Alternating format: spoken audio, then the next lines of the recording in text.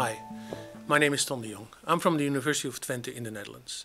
In this video, I'd like to take you on a short tour through the history of the GoLab ecosystem, the development of that, how we came to this initiative and where we currently stand. To start with, one of the reasons for starting our activities on GoLab was the realization that we need engaging science and engineering instruction. This was inspired by a number of policy documents, both from the US and from Europe, but also by many results from educational studies that show that engaged learning, meaning that students are really involved in the domain, leads to higher motivation and to better and deeper conceptual knowledge by students. And we have chosen for a specific form of engaged learning, namely inquiry learning. And in inquiry learning, students gain knowledge by answering research questions. So they start with a question that takes them and that they want to answer. And they do so by performing investigations and to analyze the data that come out of those investigations. So basically, students learn more or less as scientists. And this was the starting point for the GoLab initiative. If you go into inquiry learning, if you go as a learner, as a scientist, there's a number of important things. One, you need a means to do your investigations. And there, the role of technology came into our project.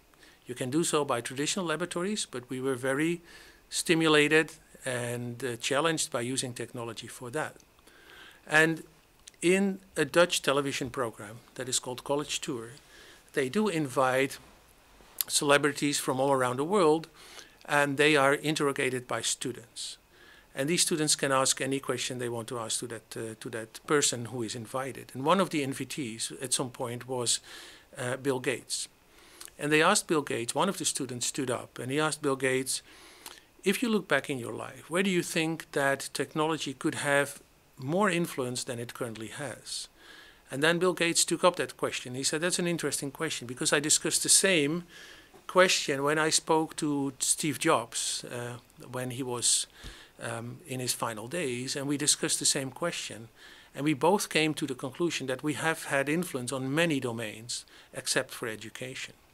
Well, we fell short in terms of the computer changing the education. We both felt like we could have done better there. And if we look at technology in the classroom as it currently is, that proves that Bill Gates was correct in this respect. Because if we look at the most popular applications in the classroom currently, we see that these are mainly drill and practice programs, like on spelling and arithmetic, learning management systems that help you organize your teaching, whiteboards, electronic whiteboards that basically replace the blackboard, MOOCs, in which persons, like they do in the classroom, explain to students the domain, and online adaptive testing. And all of these replace one-on-one traditional methods. So basically it's old wine in new bottles. There is, however, a technology that can help us reach beyond this old wine in new bottles. And these are online laboratories. And of course we know laboratories in the classroom, or let's say in the school, in your practicals for a long time. But online labs can add something new to that. Here you see one example that is very close to something that you can do in the classroom. It's a simple simulation, a simple lab on buoyancy, in which students can change the fluids in the tubes, they can change the material of the ball and the size of the ball, and they can experiment and see if the ball floats, drifts, or sinks. This is something you can do easily in the classroom. But if we look at the next example, which is an osmosis power plant designed by our colleagues in Duisburg and of the University of Duisburg-Essen, in which they made a lab from an osmosis power plant, which makes energy from the difference between fresh and salt water. The original plant is located in Norway. Students can pick up the plant, put it on different places in the world, change parameters in the plant, and see how that affects the energy production. Well, this clearly offers new possibilities that never can be done in the class in real. Another thing that you can do with online laboratories is that you can easily and more dedicated combine that with online support for an inquiry process. And students need that support in order to get into an effective learning process. And you can do that on an individual basis, which you cannot do in a real laboratory. And also compared to real laboratories, virtual ones or remote ones, they can be safer.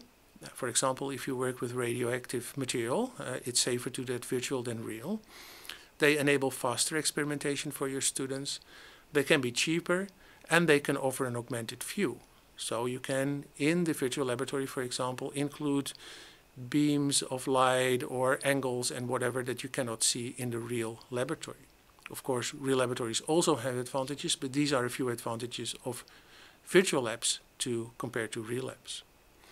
Now, if we move to the GoLab ecosystem, because these were our starting points, what we have designed is the main entrance for you is what we call GoLabs, and you find it on www.GRAASP.EU.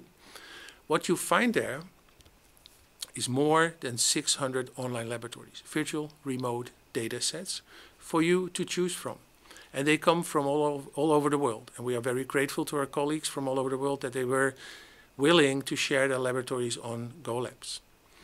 You find more than 40 apps or scaffolds, as we call them, that can help students in their inquiry process. For example, apps that help students to design hypotheses, create experiments, write down their conclusions, or set up questions.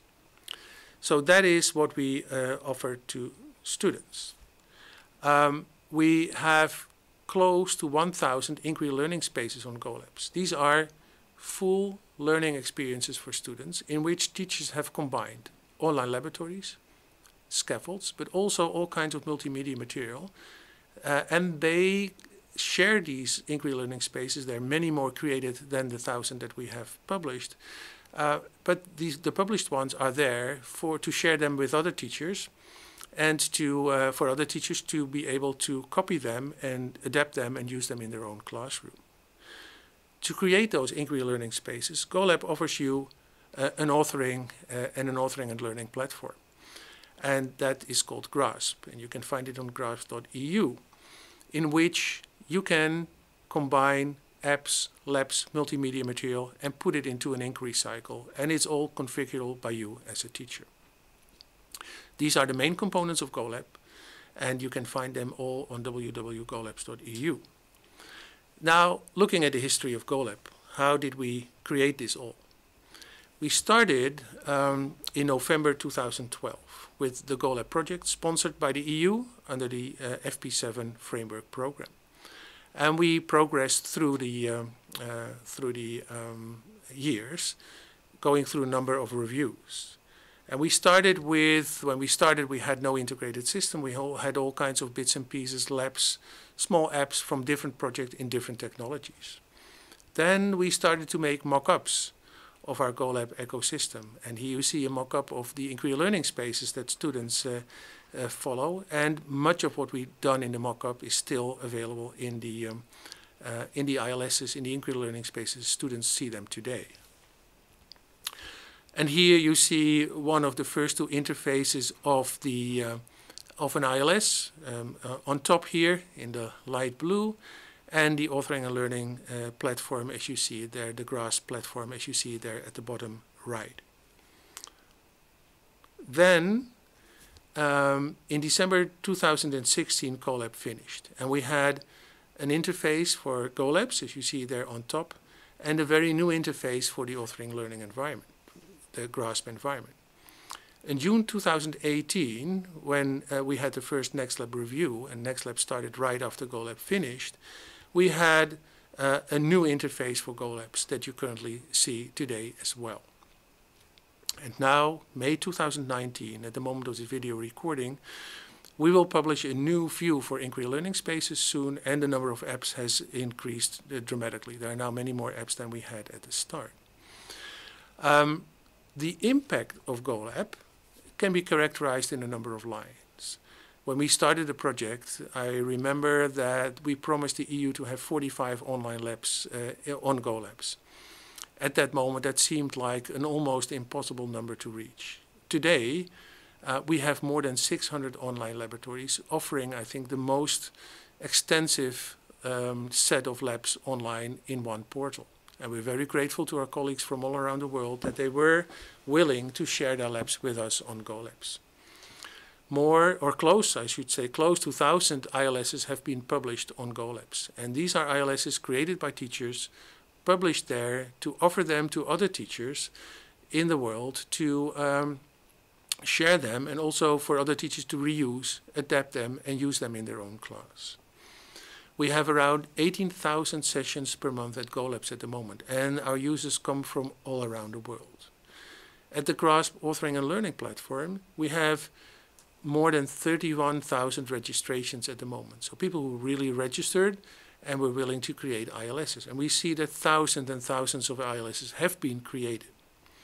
Of these ILSs, and of course this is progressing in time, and we see this increasingly being done over the years, 1,880 ILSs were created that we see were used in the classroom. According to our estimation, if we see the number of students using it, we think that 1,880 ILSs were used in the classroom, involving close to 90,000 students worldwide. When we started projects, the GoLab project, leading to the GoLab initiative, which is the set of all the projects that bring together GoLab, that are centered around GoLab, we didn't start from scratch. We started from scratch in the sense that there was no GoLab, but there were many preceding projects. And here you see a number of those mentioned. For example, the Sky project sponsored by the EU and FP7, the Roll project that was of great influence of what we currently have in GoLab, GoLab with a C, which was on collaborative learning, and even before that, the SimQuest authoring environment. Currently, we do have, or in fact the GoLab project itself has finished. That was the starting point for the GoLab ecosystem as we currently have it. As a follow-up, we are in the final year of the Next Lab project. And we also have a project sponsored by the EU in H2020, which is called GOGA, GoLab Goes Africa, in which the GoLab ecosystem is introduced in a number of African countries. In the meanwhile, we have a number of related projects. One on 21st century skills for technical education, one for teachers on teaching ICT within Korea and Lithuania, one to introduce the GoLab ecosystem in Taiwan, and a very recent one that focuses on creating online laboratories for quantum physics and helping students with inquiry learning spaces to learn the difficult topic of quantum physics. And there are a number of more, but these are the main ones currently running. You may ask, what is the future of GoLab? And we are working very hard to make GoLab sustainable. And we'll do that by acquiring or submitting new projects and hopefully acquiring them. We'll work together with commercial lab providers that offer their labs then through GoLabs so that you can use. And of course, there's a price dedicated to using commercial labs. And we'll introduce a premium membership for schools, including courses, including support for introducing GoLab in your school. However, the main GoLab system will stay there for free for you to use as it currently is.